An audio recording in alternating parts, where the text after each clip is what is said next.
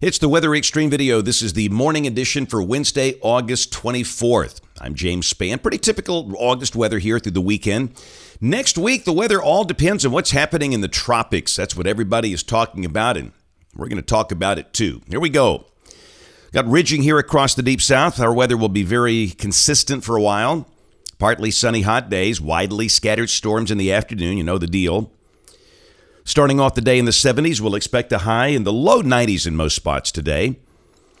On the watch warning map, excessive heat advisories west of the state, on the Mississippi Delta, North Louisiana, flash flood watches for parts of Missouri and Iowa. Severe weather possible today from Amarillo, Texas to much of Michigan. Higher risks around Kansas City and St. Louis. Tomorrow, a marginal risk from El Paso to Pittsburgh. And on day 3, a marginal risk for parts of the high plains. This is the rain for the next 5 days, valid through Monday morning of next week, about 1/2 inch. Notice the higher totals over South Florida. That's with potential Hermine.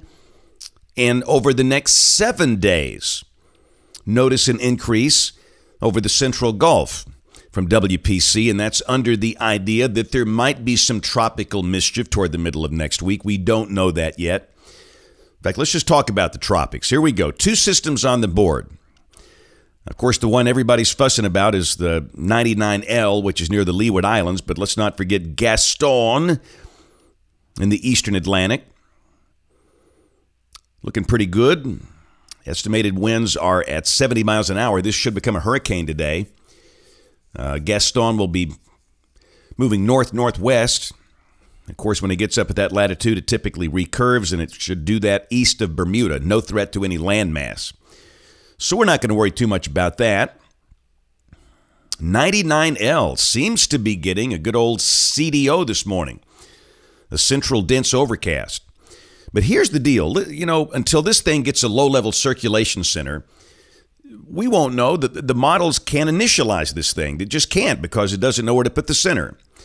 So you're going to see these wild model solutions, and everybody's going to be posting them, and yeah, we talk about them. But again, it's just until we get this thing organized and until we get a little bit of a sampling of the atmosphere, maybe by the Gulfstream research jet, these solutions will be very inconsistent. Now, the tropical models, which go out to about 5 days, they're pretty tightly clustered, passing north of Hispaniola, coming up across the Bahamas into South Florida. If it develops, there's still a chance this might not develop. Much ado about nothing, but a fair chance it will. Of course, it could just be weak and be a rainmaker. It could dissipate somewhere along that track, or it might wind up in the Gulf and being a big problem. So let's look at the ensembles. This stuff will blow your mind. Here's the GFS ensemble, and this is the OZ run. And the mean of the members, it's about a 20-member ensemble. The mean, it's the black dots. And the mean wants to recurve the thing, but you've got members that take it as far east as, or as far west as Pensacola, but the majority of the members recurve this thing on the coast of Florida with no threat to the Gulf. European. Now, let me just say, this is the 12Z run from yesterday. The OZ ensemble set is not in when I'm doing this update this morning. But you can see it's farther west. But don't notice the huge spread. You've got a couple of members that bring it into Mexico and some that keep it east of the United States. That's like we talked about. We don't have a circulation center. They don't know how to initialize this thing. It's just all over the board. And just for the fun of it, let's look at the Canadian. Again, the black line is the mean. But again, at this point, it's not that meaningful. The intensity forecasts, most models do bring it up to tropical storm strength. Couple bring it up to a Category 1 hurricane. You got the outlier that brings it up to a Category 4 in 5 days. So again, you know, we could just sit here and stare at this stuff all day long and, you know, play the model map game. But until we get a low-level center and get the thing organized and know a little more about the environmental conditions around it, this stuff's just going to be all over the board. We'll look at the deterministic data here. This is coming off the GFS. Show you a bunch of maps as we go. This is the 06Z run, valid today at 1 o'clock. 594 heat ring on top of us. Hot, humid, and you know the deal. Maybe a storm in spots. Her model, not very aggressive. It's not showing much at 6 o'clock this evening. It'll probably be like yesterday. A lot of you will be dry, but a couple of neighborhoods could see a storm. Same thing tomorrow, low 90s, isolated storms, and the same thing Friday. No real change. Maybe a slight uptick in the number of scattered storms, but the overall pattern's the same. And the weekend, it's same old routine. This is Saturday and this is Sunday. Low, maybe mid-90s in spots, hot, muggy, isolated storms. So let's go to next week, Monday, and this is where things get a little interesting with the tropics. You can see the GFS on this run as a weak tropical low over South Florida. Nothing more than a rainmaker. Go to Tuesday. We go back to the upper levels, and you got the ridge still in place. And if the ridge stays in place, that you're looking for a weakness in that might open up the door for that northward turn. And it's really hard to identify a weakness there. And again, the GFS is a broad surface low near Tampa Bay. It really doesn't develop this thing. It's basically a rainmaker. So what does the European do?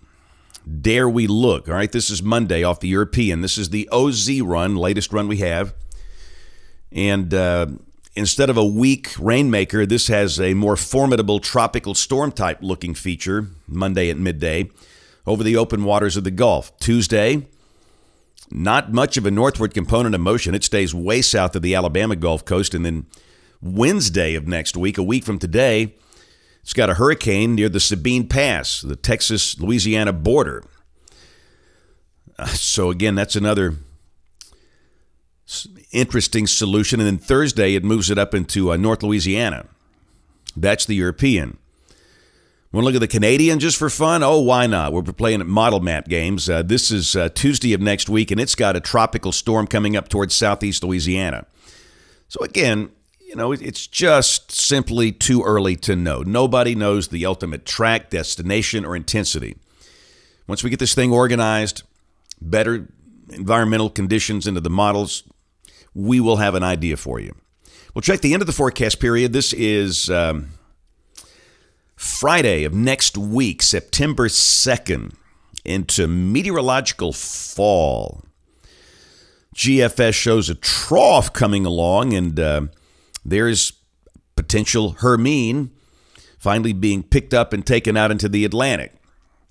This thing might stay out there for a while. We'll see, but it's just going to be bewildering for a day or two still. Look at the numbers. If you're looking for that fresh autumn air coming down the pike, no.